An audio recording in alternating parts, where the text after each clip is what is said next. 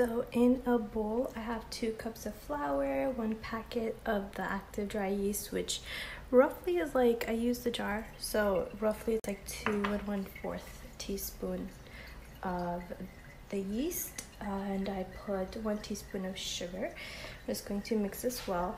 Traditionally, I know you're supposed to let the yeast bloom in some water and some sugar and let it activate, but what I'm researching online, this is one of the methods, so we're just going to try it and see how it goes. And I have 1/2 cup of warm water, not hot, just warm. I'm going to add that in and mix it just for about a minute so everything is incorporated. I added 3 tablespoons of oil and 1/2 teaspoon of salt, and I'm just going to first mix it with my hands and then take it out on a floured surface and knead for 5 minutes. So just gonna bring this together and start kneading it for 5 minutes. Get all the little pieces.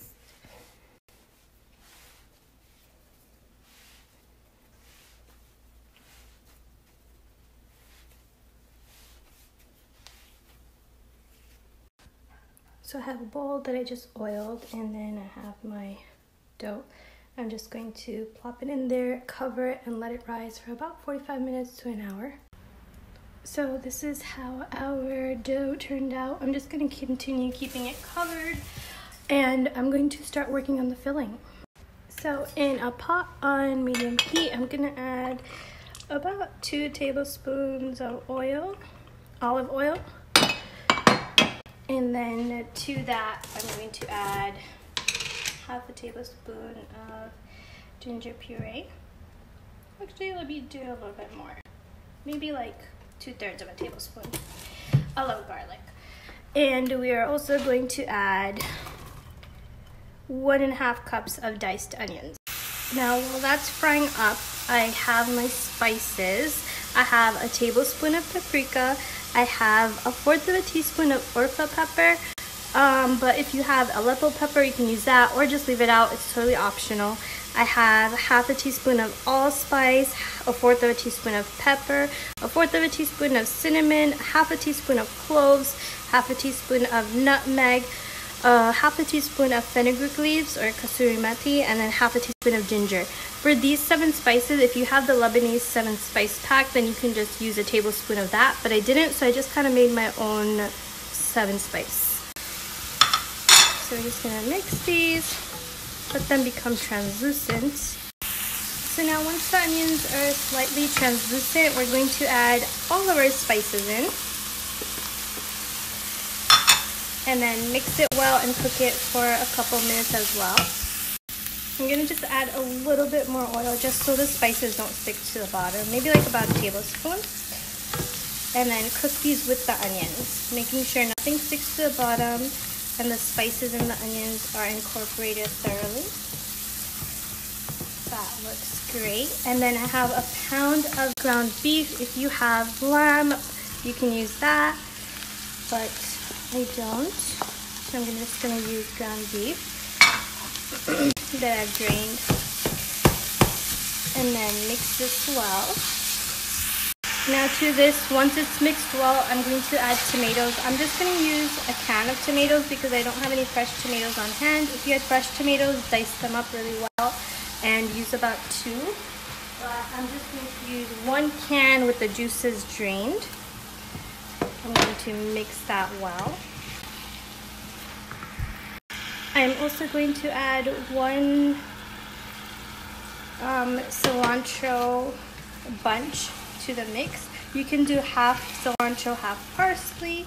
I happen to have cilantro on hand, so I'm just going to mix this all until it's incorporated, and I kind of diced it or minced it pretty finely, the cilantro. So we're gonna lower the heat and simmer this for about 15 minutes. So now it's been about 2 hours for the dough, and it rose quite a bit. So we're just going to knead it for about 1 minute just to work this again. So now I'm just going to divide the dough into, let's say, roughly 12 pieces. So I just rolled it out into a circle. These are going to be like mini pies. You want to keep it pretty thin. And I'm going to roll out the rest and put them on a parchment paper lined baking sheet.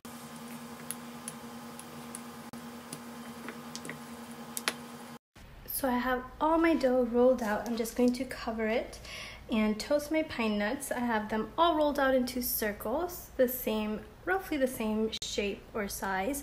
I took out my filling and I'm letting it cool. I also seasoned it with 2 teaspoons of salt, but definitely adjust the salt preferences to your taste. Start off with 1 and then see how it goes. And I'm just going to toast my pine nuts. So I have my pine nuts here. I have half a cup of pine nuts and I'm just going to dry roast them on medium heat. You want to be careful not to burn them, so you want to stir frequently. So they're starting to toast and I think I'm going to pull them off the heat now. I don't want to overdo them. And they're brown and golden and delicious. So I'm going to do a test run first with 3 pieces of the dough just to vary and see how many minutes to bake it on. We're going to start off with 10 and then see how it goes, but check on it periodically. I also don't know whether to garnish this after or before. So with 2 of them or 1 of them, I'm going to test it with them garnished before, and then afterwards, let's see how it goes. So I'm just going to take some of the filling and go all the way to the edge and really just press it down so the meat adheres to the dough. I'm going to do this for all of them. So I added a thin layer of the meat mixture on each of the little sfeehas. I'm only topping 1 of them with the garnish for right now because I don't know if they'll burn in the oven. But I have the oven preheated at 400 degrees. I'm going to bake them for 10 to 15 minutes. I'm going to start off with 10 and then see how it goes. So I'm starting to work on the second batch in another baking tray, but I just took these out of the oven. How yummy do they look? And the pine nuts didn't burn, so I'm just going to add the toasted pine nuts to all of them before baking, and this is from 10 minutes in the oven. So they look so beautiful. So for these last 3, I did something a little bit different. I added some feta on top, and then what I also like to do is kind of press the pine nuts into the meat mixture so they're not just falling off when you pick it up and eat it. And I'm going to pop these in the oven for 10 minutes at 400 degrees. How beautiful are they? They're so cute. We already taste tested them and they're delicious. And I hope you guys can try out this recipe and try it out for yourselves because it's so good.